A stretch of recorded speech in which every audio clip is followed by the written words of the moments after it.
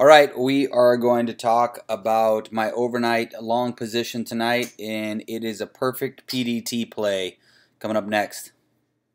All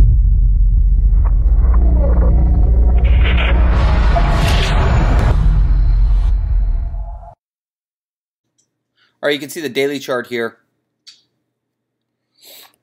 This is AVGR. This is one of the biggest percent gainers of the day. You can see it had tons of volume right here. Wow, almost 50 million shares traded. Now, you can see looking at this is a 1 year chart. Actually, it's not even a 1 year chart. Here's a 1 year chart. So you can see this thing has just gotten absolutely decimated. It's gotten killed. But nevertheless, you'll hear some of the gurus talk about, oh, I'm not ever going to trade that because it has such a horrible long-term chart. Okay, well, the reason why I got into this one despite the chart, price action is king. You have to always remember that. And if you see this period right here of consolidation, where it consolidated down here in the ones for about 3 months. Now, when a stock like this consolidates for some time, like it has, that's like a resting period. It's like a resting period, and then whenever it breaks out of that, a lot of times they can really run for several days.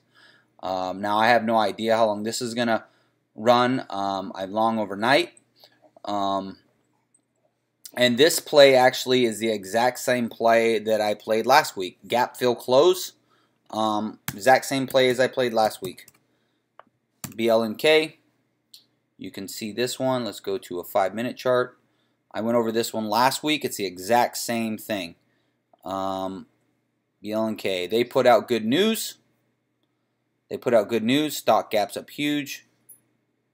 Fails the beginning. Finds support. And then it closes near its highs.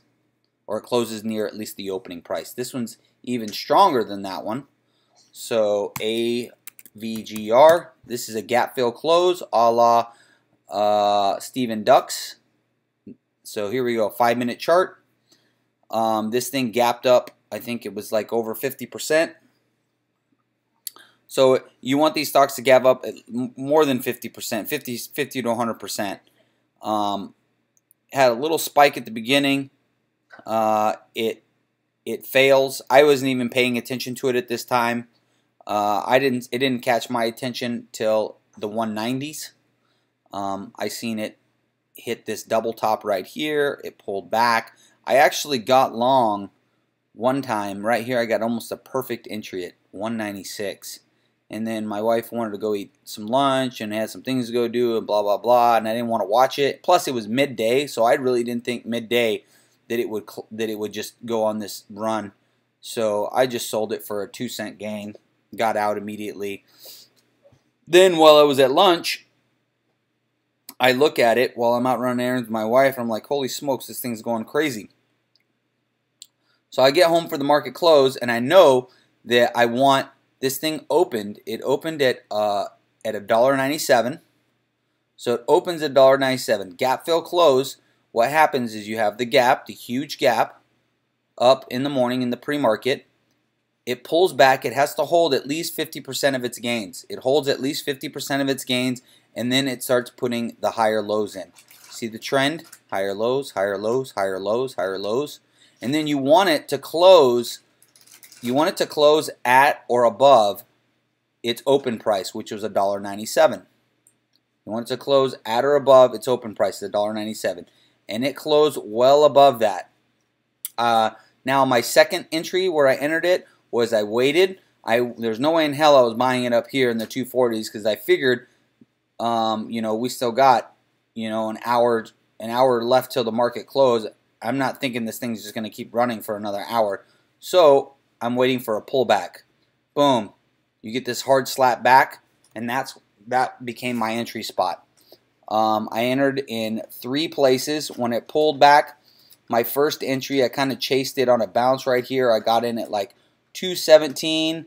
I added some at 214, and then I almost bottom ticked it at 205. I actually just put the order in at 205 and didn't even expect it to get filled, and it filled. So I just put it above $2 because I figured at minimum a whole round number of $2 would hold. So I put it a few cents above the $2 mark to make sure that I would get a fill, and I pretty much bottom ticked it right there. So I had 3 different entry points. Now, if you're under the PDT, you could enter 3 different times because you're not going to sell. You're not expecting to sell till overnight. Now, keep in mind with the PDT, let's say that you entered a stock in the middle of the day, you bought it once, and you sold it 3 different times. Every time you press that sell button, that counts as a day trade. So be aware of that. I made that mistake whenever I was in PDT. Every time you press the sell button, it'll count as a day trade. So then I watched it. I figured after hours have a gap up. It did gap up, and I got out I sold half of it at $2.33. So I had an average of $2.12, I think it was, and it gapped up to, and I got half my shares out at $2.30. And then tomorrow morning, I'm expecting a pre-market gap up. I'm expecting a pre-market gap up, possibly to break these highs of 240. I don't know how high this thing goes tomorrow, but I will be up early, ready to sell into the pre-market gap up. And that is the gap fill close. Once again, you want your stock gapping up pre-market over 50%, at minimum 50%.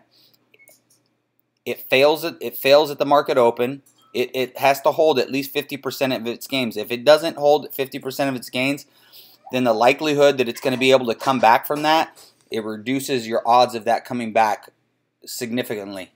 So it holds 50% gains, and then it starts putting in the higher lows.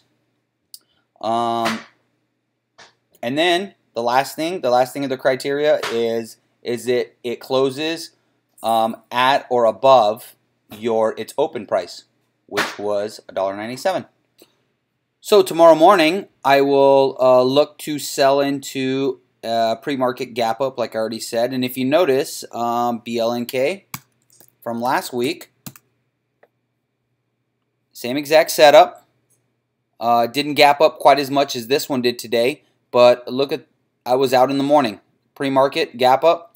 So we may not get the gap up since it already gapped up quite a bit this afternoon, but I'll be up early to check that out. So same exact thing. You can see the setup. Boom. You sell into the pre-market gap up. Same thing, AVGR. Same exact thing. Same exact setup. So hopefully tomorrow morning, we're going to see this thing up here in the 260s, 270s, God knows where we could see it. It's a low float, and there are no shares to borrow at E-Trade. So I will do a follow-up video on where I exited tomorrow morning. Hopefully it's a green video and not a red one, but I think the odds are in my favor on this. Thanks for watching, and subscribe.